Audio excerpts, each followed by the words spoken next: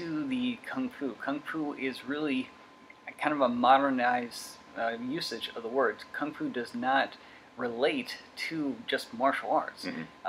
Back in the day, the person with the best Kung Fu in China was actually a cook. It was Po-Stat, right?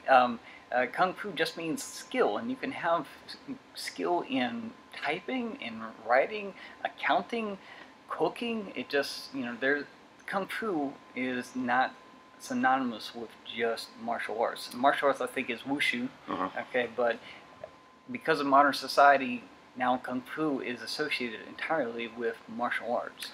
One of the ways I like to distinguish it is Kung Fu. I've always liked the definition of Kung Fu as hard work applied over time to learn a skill, and that's Kung Fu.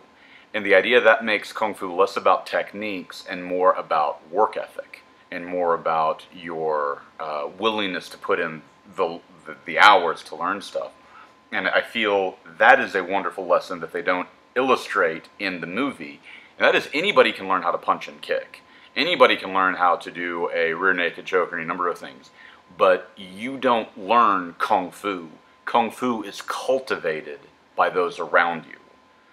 The techniques are ancillary to the willingness and the desire to put in the effort to learn them. And that work ethic actually kind of brings into something that my grandfather used to always tell me, which was, you can do anything any other man can as long as you try hard enough. As long as you believe that you can do that and you work towards it, and you'll be able to do that.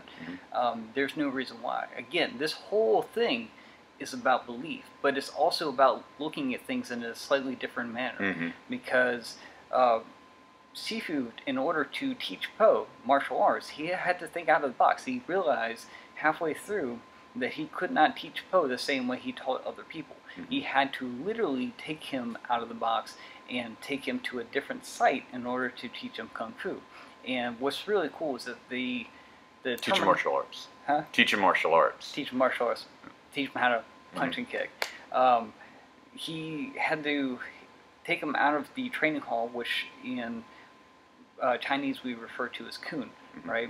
They don't refer to it directly in the movie. Dialogue just didn't happen to mention that, but that's their terminology for it. He literally had to take him someplace else, take him out of that setting to really think in a different way, to make Po the best Po he could, to make him work at it. So it wasn't a case of conforming yourself to the martial art, but making the martial art conform to you, to make you the best person possible, so that he can be the Dragon Warrior, so that he can beat Tai Lung in the third act.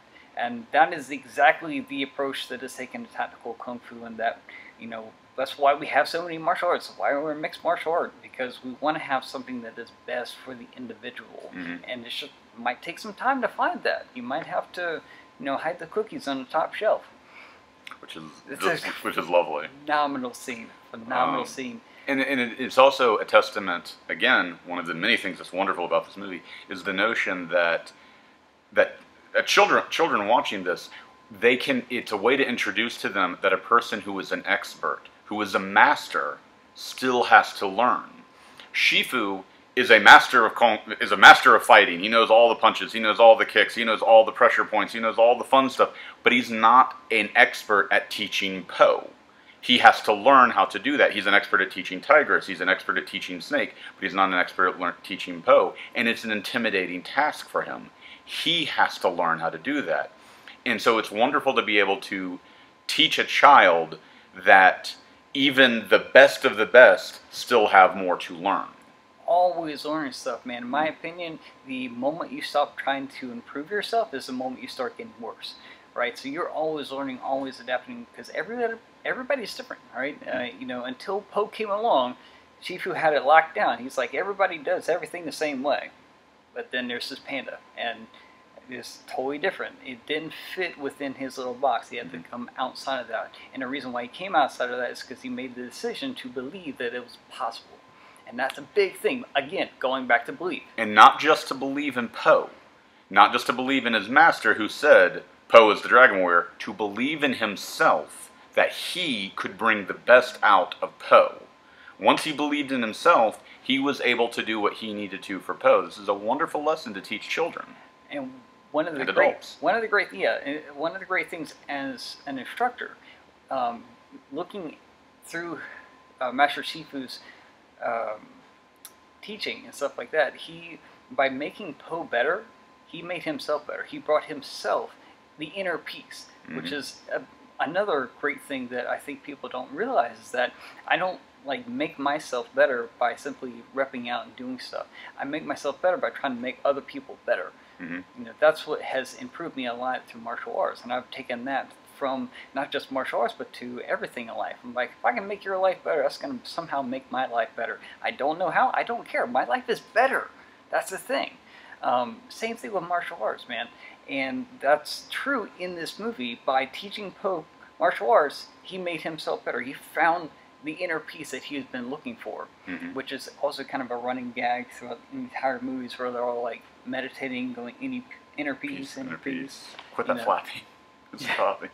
Oh, it gets better. You got to see the whole franchise, because that's a gag that keeps on going. Oh, really? Okay. Yeah, but again, we're only talking about the first movie because there is so much to unpack in this first movie. There's a lot of really good stuff in this franchise.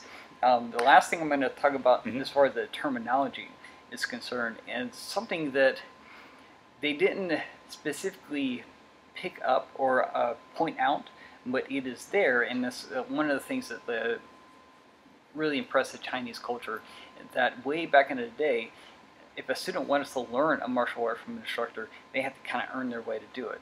They would spend years just working away, hard work, just to be able to learn a little bit, or just to be able to, sorry, got a cough, just to be able to call their instructor an instructor, like just to be able to say Sifu or Sensei or Master, right? And they structured a lot of their martial arts like some of the academic four-year schools, where they have like those freshman weed-out classes where you're in a class with like 600 other people. I was in a class with like 600 other people. It was crazy.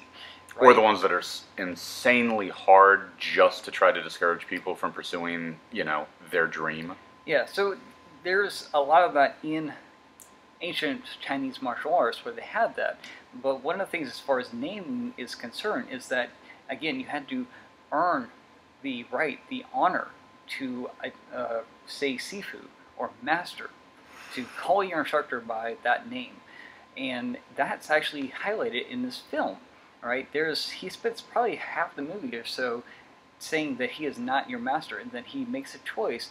I am your master. I'm going to be your master. He picks Po. And that's something that is very similar. What I do here is that sometimes, a lot of times actually, as far as ranks are concerned, I just look at someone like, you're going to be this belt, because you're there mentally, you know, you're acting like it, you believe that you are there. And so that very much highlights, but again, I don't think they played up that point or put it on there, but it's definitely there. And there's a really pivotal scene where he's like, I am your master, and he points a staff at him. You know, he's like, you're going to call me this from now on. And also going back to names, the moment that Po gets the dragon scroll is the first moment in the film where Sifu calls Po. Beforehand, that wasn't lost on me.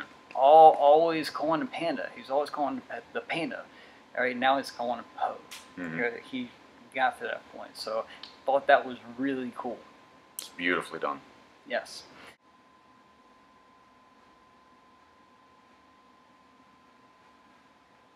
Skadoosh!